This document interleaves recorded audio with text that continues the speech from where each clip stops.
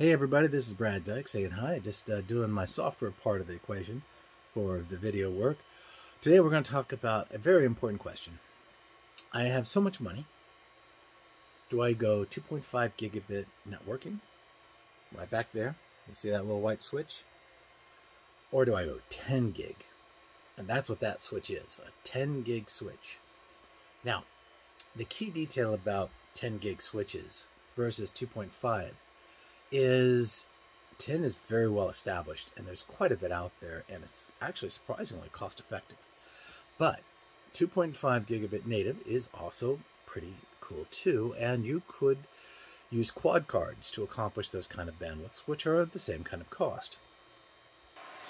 But when you start to investigate buying a 2.5 gigabit switch versus a 10 gigabit switch, here you see basically 8 GB ports, and these basically right here, I'm going to pull this out here. You see right there is an empty slot there, and you'll put a GB in, may it be a copper, may it be RJ45, or may it be fiber.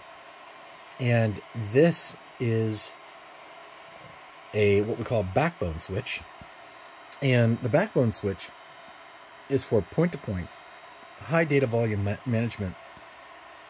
That relates to, I don't know, you would say something like TrueNAS, core file servers, and of course, tying into other infrastructure switches, right? So this is all very valuable and very important. Now, with this, I also have in the back here another switch, 10 gig switch. It was about $120, and it's a 4-port. As you can see right there is the bridge connection for it, and I've got another extended connection over here. Now, that gives me a total of 12 ports, but I lose 2 ports to bridge those two together. So I actually only have 10 ports I can use. So, you know, this switch cost me $250. This is a Microtech, and it's a cloud router switch. It's a great little management switch, but it's also, because it's a Microtech, it's not within the United States, so I have to back-end it. I don't necessarily say it's a bad switch. I don't say it's a great switch. It's just a good overall standard switch. This is a back-end network switch. This is my front-end network switch right down here. The back-end is designed to deal with high-intensity 10 gig to 10 gig transfers.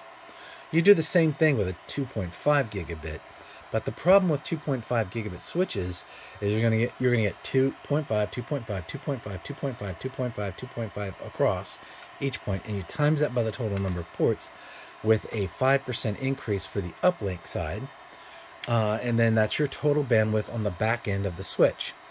This guy is a heck of a lot more capable than that, where you might be getting close to 25 gigabit to 30 gigabit buses for your switch on a 2.5 gigabit switch. Here you, on a 10 gig, you're just short of 100 gigabit backbone. That's important because each one of these ports gives me 10 gigabit, but it's IP gigabit. So that means I lose 20% to overhead for each one of these. So these are technically actually 8 gigabit ports. The same rule of thumb applies to 2.5 gigahertz. So if you, gigabit, sorry.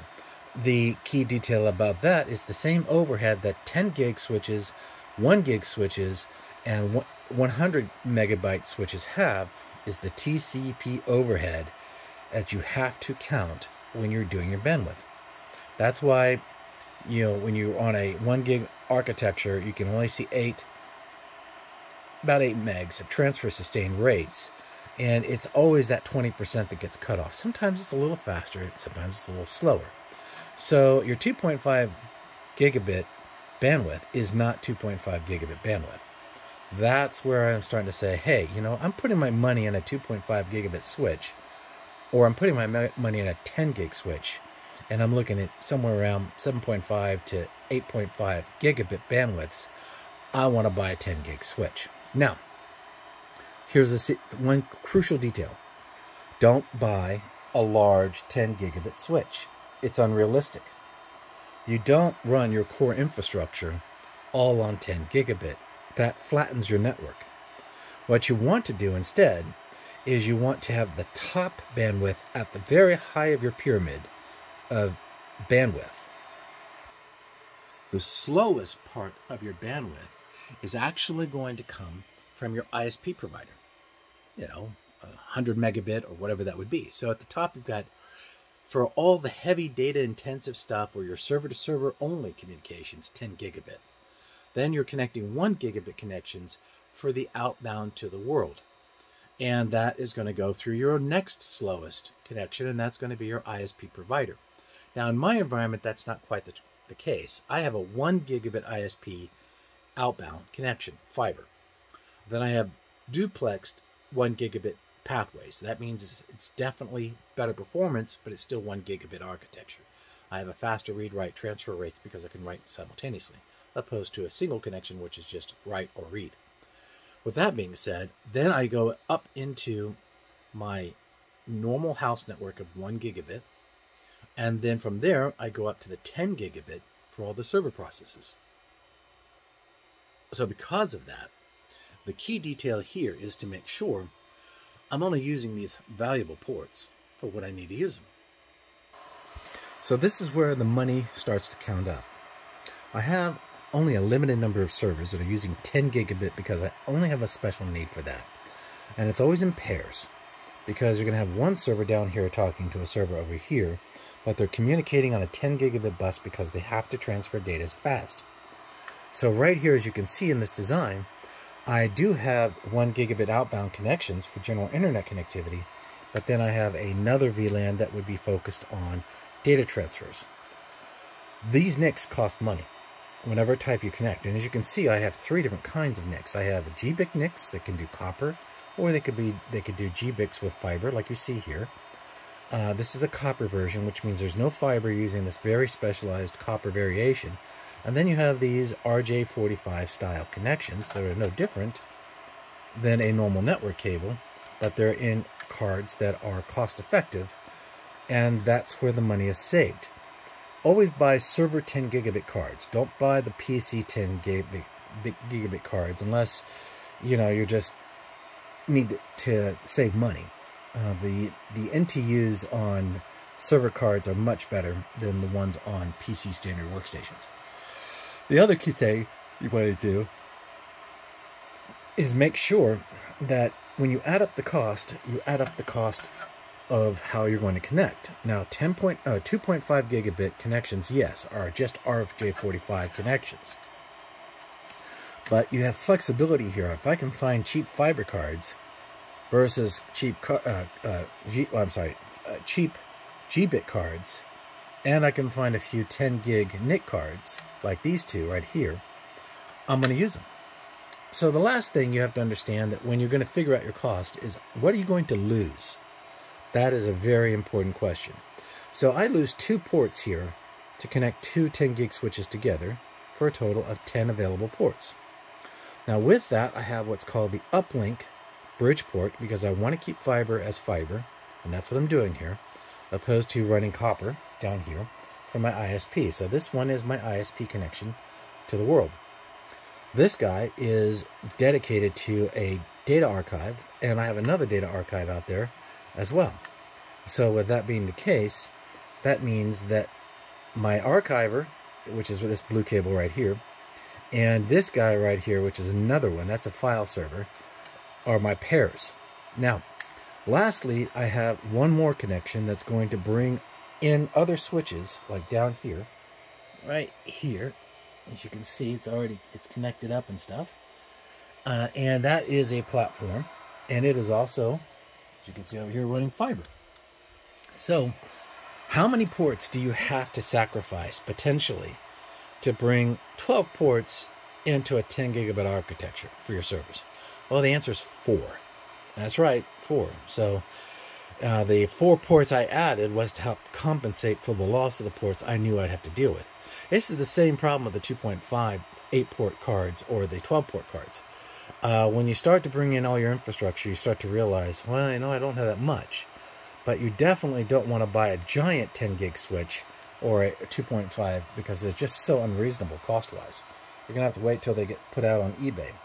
I love my Nortel switch down here. It's got a full dual 1 gig architecture fiber, which I stopped using because of the standard of that GBIC that's there. It's kind of a pain in the butt to work with. But all in all, I still love this switch. It's a great front-end switch. It does all my core infrastructure connectivity to the world. But then I've got this guy nice and secure and buttoned away. And it gives me all the bandwidth. And it's pretty much exactly the same amount of cost as if I went with a 2.5 gigabit switch setup. So it wasn't worth it. I say go 10 gigabit. That's the right way to go, because it's just going to be a long time before you have to go back and take it out. So with that being said, I wanted to just touch base on this particular discussion because it's important to understand the nature of, you know, your money versus what are you going to get the best for your buck, right? So that's why I say, even though 2.5 is a cool, eclectic kind of idea, you know, it's another niche in a market that's pretty saturated, but 10 gig wins every time. Now, do you say, screw that, screw this, I'm going to go 100 megabit?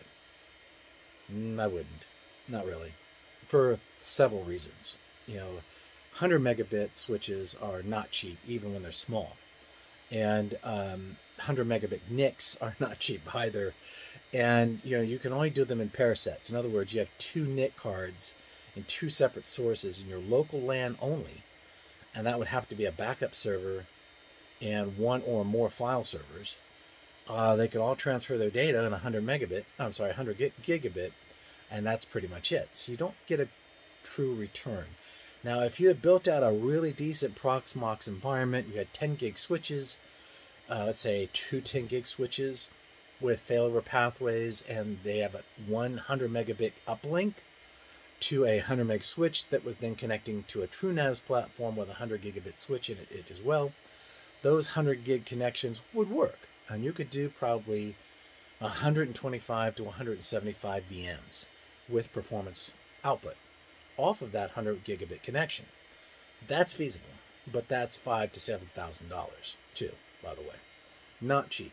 So that's why I don't think it's practical to put 100 gigabit out there yet until something else comes out, like dual duplexing 100 gigabit, or, you know, 250 or 500 gigabit type switches. That will drive that cost down, and then it might be feasible to do it if it's cost effective, that is.